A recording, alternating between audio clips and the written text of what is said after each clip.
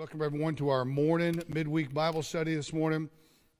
Looking forward to being together. We're going to go ahead and pick up where we left off. We are back in the Intro to the Bible, and I think I said last week that we were like in part 9.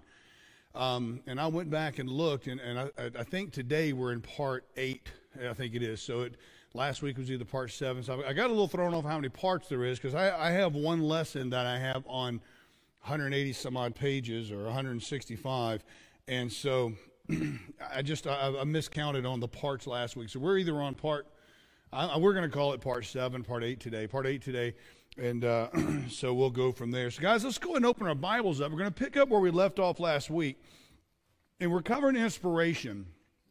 And I just want to get straight into it this morning. Again, we'll have announcements after Bible study today, but in the Intro to the Bible, when we're talking about inspiration, guys, I want to look at 2 Timothy. We're looking at 2 Timothy chapter 3.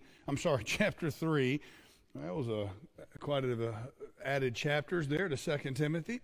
And just to give you a heads up, guys, I am trying a new contact this morning.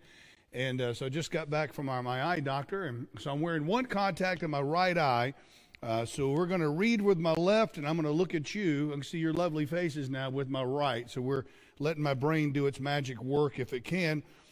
And so bear with me if I tend to be a little bit slow when I look down, so my eyes can adjust to the scriptures or the reading. So 2 Timothy chapter 3, look in verse 15. The Bible says, "And that from a child thou hast known the Holy Scriptures, which are able to make thee wise unto salvation through faith which is in Christ Jesus." It goes on to say, "All Scripture is given by inspiration of God, and is profitable for doctrine, for reproof, for correction, for instruction in righteousness." Father in heaven, we pray today that you'd bless the lesson this morning.